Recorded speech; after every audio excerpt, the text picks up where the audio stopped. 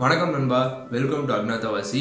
Leonardo டா Vinci அப்படின்னு நம்ம எல்லாருக்கும் ஞாபகம் வருது. அவரோட ஃபேமஸான மோனாலிசா பெயிண்டிங் தான். பட் அந்த மோனாலிசா பெயிண்டிங்கை விட அதிகமாக கொண்டாடப்பட்டிருக்க வேண்டிய ஒரு பெயிண்டிங் இருக்குங்க. அதுதான் த விட்ருவியன் மேன் அப்படின்னு அவரோட ஃபேமஸான ஸ்கெட்சு. இந்த பெயிண்டிங் நிறைய பேர் mathematics, geometry, human anatomy, psychology, science இந்த மாதிரி பல விஷயங்களோட ரிலேட் பண்ணுவாங்க. ஏன் மேத்தமேட்டிக்ஸ்ல பல வருஷங்களா, ஏன் பல நூறாண்டுகளா இருந்த ஒரு முக்கியமான பசில் இது சால்வ் பண்ணுச்சு அப்படின்னு சொல்றாங்க.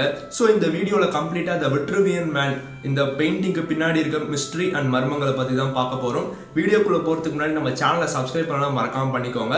பெல் ஐக்கானை கிளிக் பண்ணிக்கிட்டீங்கன்னா உங்களுக்கு நோட்டிபிகேஷன்ஸ் எல்லாமே உடனுக்குடனே வந்து சேரும். வீடியோக்குள்ள போலாம் வாங்க. மேத்தமேட்டிக்ஸ்ல ரொம்ப வருஷமா சால்வ் பண்ண வந்த பசில் அப்படின்னு பாத்தீங்கன்னா ஸ்கொயரிங் த சர்க்கிள் அப்படின்ற ஒரு பசில் தான். இதை சிம்பிளா டிஃபைன் பண்ணோம் அப்படின்னு பாத்தீங்கன்னா தரையில நூல் எடுத்து ஒரு ரவுண்டு மாதிரி போட்டு அதை அப்படியே கையில எடுத்தீங்கன்னா ஸ்கொயரா மாறிடும். இதை சொல்றப்ப ரொம்ப சிம்பிளா இருக்கும். பட் கிரீக்க ரோமானிய காலத்துல இருந்து இதுக்கான தேவைகள் ரொம்ப அதிகமா இருந்தது அப்படின்னே சொல்லலாங்க. கன்ஸ்ட்ரக்ஷன் வைஸா இருக்கட்டும், இல்ல மேத்தமேட்டிக்ஸ் சைடா இருக்கட்டும், இதுக்கான சொல்யூஷனை நிறைய பேர் தேடிட்டு இருந்தாங்க அப்படின்னே சொல்லலாம். ஸோ சர்க்கிள் அப்படின்னு நம்ம எல்லாத்துக்கும் ஞாபகம் வருது பை அப்படின்ற ஒரு கான்செப்ட் தான். இந்த பையை பத்தி நம்ம செப்பரேட்டாவே ஒரு வீடியோ போடலாங்க. அந்த அளவுக்கு இதுல மிஸ்ட்ரீஸ் அண்ட் அதிசயமான விஷயங்கள் நிறைய இருக்கு அப்படின்னே சொல்லலாம். ஸோ இந்த விட்ருவியன் மேன் அப்படின்ற ஒரு கான்செப்டை டா வின்சி விட்ருவஸ் அப்படின்னு கிரீக்க ரோமனை சேர்ந்த ஒரு கன்ஸ்ட்ரக்டர் அண்ட் ரைட்டர் அவரோட கான்செப்ட்ல இருந்து தான் எடுத்தாரு அப்படின்னே சொல்லலாங்க. ஸோ கிரீக்க ரோமானிய காலத்துல கெனான் ஆஃப் ப்ரொபோர்ஷன், விகிதாச்சார நியதி அப்படின்ற ஒரு விஷயத்த சொல்லுவாங்க.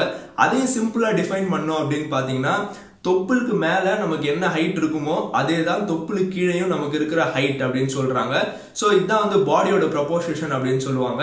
ஸோ இந்த விகிதாச்சார நியதி அப்படின்னா என்ன அப்படின்னு பாத்தீங்கன்னா, ஒருத்தரோட கண் எந்த சைஸ் இருக்கும் அப்படின்றத வச்சு அவனோட கை விரல் என்ன சைஸ் இருக்கும் அப்படின்றது முதற்கொண்டு டிஃபைன் பண்ணுவாங்க அப்படின்னே சொல்றாங்க.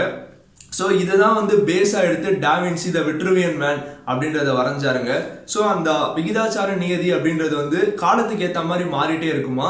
ஃபர்ஸ்ட் 7 அப்படின்னு இருந்தது, அடுத்து 7.5, 8 இந்த மாதிரி மாறிட்டே இருந்தது. பட் இது சேம் ப்ரொபோர்ஷன் இருக்காது, அது காலத்துக்கு ஏற்ற மாதிரி மாறிட்டே இருக்கு அப்படின்னு சொல்றாங்க. ஸோ இந்த விட்ருவியன் மேன் அப்படின்ற ஒரு கான்செப்டுக்கு வருவோம். ஸோ ஒரு மனிதன் அவனோட தொப்புல மையமா வச்சு ஒரு சர்க்கிள் வரைகிறாங்க. அதுக்கப்புறம் அவன் 2 கையும் இப்படி நீட்டிட்டு இருக்கும்போது அதை அப்படியே வச்சு ஒரு ஸ்கொயர் மாதிரி வரைகிறாங்க அப்படின்றாங்க. ஸோ இந்த ஸ்கொயரா வரைகிறப்ப இது ரெண்டும் ஓவர்லேப் ஆகி சேமா அவனோட ஹைட்டோட மேட்ச் ஆகும் அப்படின்றது தான் விட்ருவஸ் அப்படின்ற ஒருத்தர் சொன்னது. இதை பேஸா வச்சு டா வின்சி த விட்ருவியன் மேன் அப்படின்ற ஒரு மேனை வரைகிறாரு. அவரும் அதே மாதிரி தான் பாத்தீங்கன்னா தொப்புல இருந்து மையமா வச்சு ஒரு சர்க்கிள் வரைகிறாரு. அதுக்கப்புறம் அவன் கை நீட்டிட்டு இருக்கும்போது அதை ஓவர்லேப் பண்ணி ஒரு ஸ்கொயர் வரைஞ்சி மொத்தமா அது ஹைட்டோட ஓவரால் மேனோட ஹைட்டோட மேட்ச் பண்றாரு. இதுதான் விட்ருவியன் மேன் அப்படின்றதுக்கு ஒரு முக்கிய கான்செப்டா இருந்தது. ஸோ தாஜ்மஹால் எல்லாருமே பார்த்துருப்பீங்க. அதுல ஸ்ட்ரைட்டா இப்படி போகும் ஸ்கொயர் மாதிரி, மேல ஒரு டாம் வரும். ஸோ இந்த ஸ்கொயரிங் த சர்க்கிள் அப்படின்ற ஒரு கான்செப்ட் இதுல கூட யூஸ் ஆயிருந்தது. இதுக்கான தேவைகளும் அதிகமா இருந்தது அப்படின்னே சொல்றாங்க. ஸோ சயின்ஸ் கன்ஸ்ட்ரக்ஷன் சைட்லாம் இது எந்த அளவுக்கு யூஸ் ஆச்சு அப்படின்றத பார்த்தோம். இதை பிலாசபியோட ஒரு முக்கியமான பிரின்சிபலோட கனெக்ட் பண்ணுவாங்க.